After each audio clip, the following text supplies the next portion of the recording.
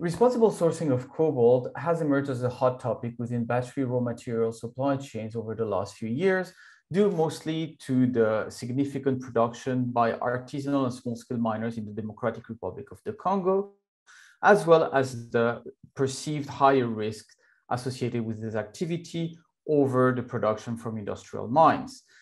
In this session, we'll be presenting some insights and consideration from a study conducted in 2020 on the impacts of responsible sourcing initiatives from cobalt ASM in the DRC.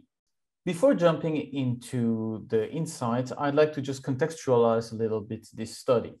First, what is presented now can be read directly into an article published this year in May, if I'm not wrong, titled Assessing Impacts of Responsible Sourcing Initiatives for Cobalt Insights from a Case Study. This in itself is an academic paper that was written based on the work we conducted for and by the Joint Research Center of the European Commission, work that was looking at global supply chains of battery raw materials, as well as associated risk, and through a hotspot analysis determined that we would focus on cobalt from ASM sources in the DRC, where we did some fieldwork to collect data. So what was this work about? The objective of this field research was to evaluate whether the implementation of responsible sourcing or responsible production initiatives on ASM sites had a positive or any kind of impact on the stakeholders and their communities.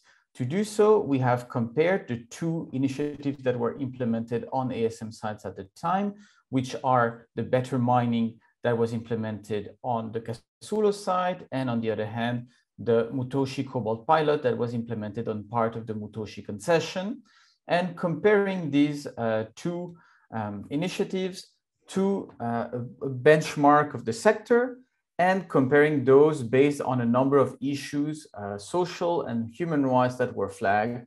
These relate to issues that are linked in the OECD guidance, Annex 2, but also in the IFC performance standards, and that go a little bit further than the OECD guidance and consider things such as competition for the access of resources with communities, and as well with some social life cycle assessment indicators that try to also quantify the positive contributions something can have locally through, for example, the creation of shared use infrastructure or the creation of better opportunities to earn higher wages. As a quick last aparte before going into the insight, please note that the data collection was done in 2019 at the end of the year. And since then, the panorama has changed significantly in the DRC through, among others, the establishment of the monopsonistic cobalt buyer state company Entreprise Générale du Cobalt, EGC. However, the findings of this research are still valid. The first element of our research that I would like to present is that we have seen that initiatives have delivered within their scope. This means that both initiatives evaluated have shown strong positive progress upon the indicators that are linked with the OECD guidance. When expanded data collection has also looked at indicators that were linked to the IFC performance standards and the social life cycle assessment indicators. In these cases, the track record was a little bit more mixed. We have not necessarily seen strong positive impacts on those indicators that, once again, are outside of the scope of these initiatives, but we have often seen positive impacts, and in no cases have we seen a negative impact. This is to say that in terms of the impact surveilled, initiatives have presented significant, strong positive impacts on their core subjects, but have also produced neutral or positive results to additional reserve items that are connected to these kind of certifications, namely indicators on their IFC performance standards or the social life cycle assessments.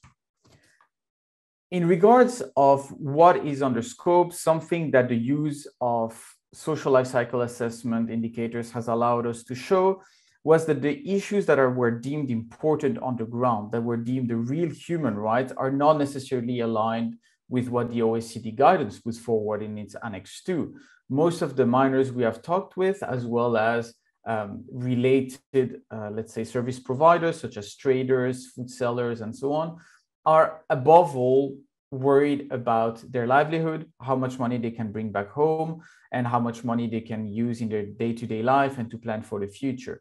This, for them, in their words, is their biggest human right, is the right to make a living, which is not reflected in the initiatives that we have, or at least not at a very core level, because this is not an issue that is clearly stated in the OECD guidance, which underlines the implementation of initiatives for responsible sourcing of minerals. Speaking of the scope, we have also seen that the actors that are able to talk the language of responsible sourcing have been able to consolidate their position within local markets, as they have been able to position themselves and market themselves as more responsible suppliers. Interestingly enough, these are not necessarily the scrappy little guys, but are more often the more established businessmen or entrepreneurs that already have substantial financial, social, economic, and connection capital, and therefore already have a prominent position that will then be able to use these new demands to further consolidate their position. Finally, it should be noted that responsible production initiatives, as we have seen during our study, are not implemented on their own. Obviously, they are implemented within a social and legal framework of the country and the region of implementation. But very importantly, they are also implemented in the operations that are already done by certain economic operators. This means that they work hand in hand with the policies of the operators, sometimes complementing them, sometimes supplementing them, sometimes being fully absorbed into them. But they are also often implemented with the capacities, both in terms of financial, time, and importantly, human resources that the operator can actually dedicate to this. So this, except for some technical support that was given by the actors, the designers of the supply, the capacity of the operator themselves that chose to implement those initiatives was very important. And as we have seen, might actually become a bottleneck in the future, especially in regards to human rights, to human resources and the availability of skills to actually monitor conditions on site and intervene if necessary. So what to do from those key insights? Well, a few elements come to mind. First of all, users should understand what kind of responsible sourcing they are using. This is especially true for users that combine different streams of materials. Users that should then know, what do I do if my material comes from 2-3 different streams that have different certifications or don't necessarily have a certification for part or all of the material they produce? How to segregate material, how to communicate on the matter, what kind of assurance do I have at the end of the day? Those are questions that users of the certifications, downstream users of the certification should think clearly about. Second, it is really important to remind that responsible sourcing takes place within a local context. And this local context can be very difficult for downstream actors to wrap their head around. And sometimes it even is complicated for the very structures of the companies or the departments that they work with to actually take into account. If we take a simple case, apparently, that is child labor, from our perspective, from perspective of a European public servant or a corporate executive, child labor, no children should be on mines if they're under 18 of age to do work, as this is a classic definition of the worst forms of child labor.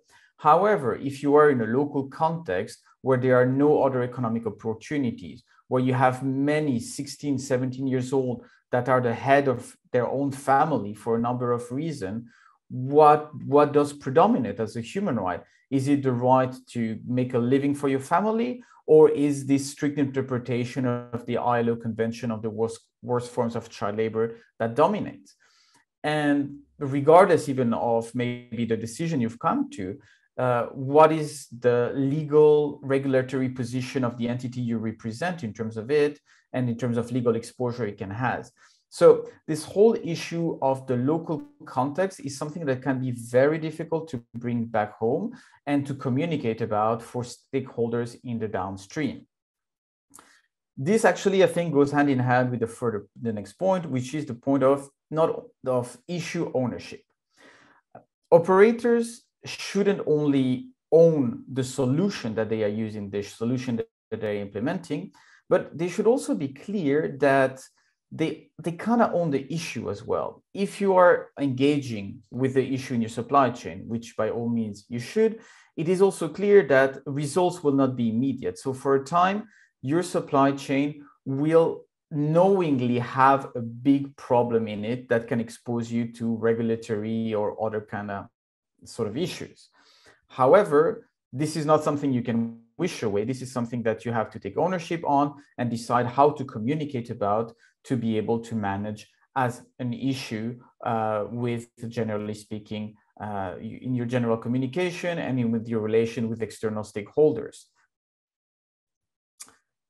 Progress also on that note will be incremental. It will not be just one-step solution. Subscribing to a responsible sourcing initiative will not wipe all over your problems. No, instead, you are embarking in a process, and this process will take time. Progress will take time. Lands in design will shift over time. Objectives will change, but you are in for a journey, but it is a journey towards a good destination. But that's really something that should be in the mind of everyone, is that we are looking towards gradual consolidation, good faith efforts, and not a solution to everything within 6 months. And actually, within this process, new issues will emerge. And typically, for example, I think we've seen in our case, availability of the right kind of skills and human resources on the ground might become a huge problem for the scalability of a lot of those responsible sourcing initiatives in the future.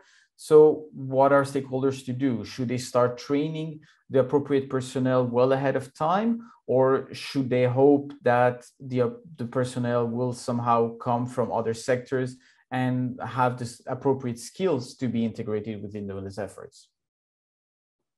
Finally, I'd just like to remind everyone rather that it is not only about child labor and it's not only about cobalt. I took an example for child labor, but there's a number of issues that are associated with raw material supply chains for either the battery sector, precious metal, industrial minerals, or any other kind of mineral sector. It's not only child labor.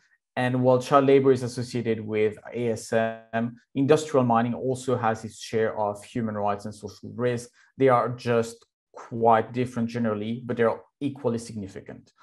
And if we're talking about batteries also, it is not only about cobalt, it is about the entire components of a battery. And if I may, I would then redirect you to this technical report from the GRC, which in its first chapters rather, was looking at a broader level, at the global level, at the kind of risk that all mineral and batteries are facing. So just to briefly finish, I'd like to say that responsible sourcing is an important non-political tool to create better conditions within mineral supply chains, as well as their connected stakeholders, but it should always be considered and understood within the context and given the time and the resources they need to grow. You are not having a key in hand solution to your problems. You are signing up for a process that will take quite a bit of time and effort, but that will ultimately lead you to a better place as a business and also as a global citizen. On that note, thank you very much for your attention, and please don't hesitate to get in touch with me if you have any question about this research or would like to discuss the issue more generally. Thank you.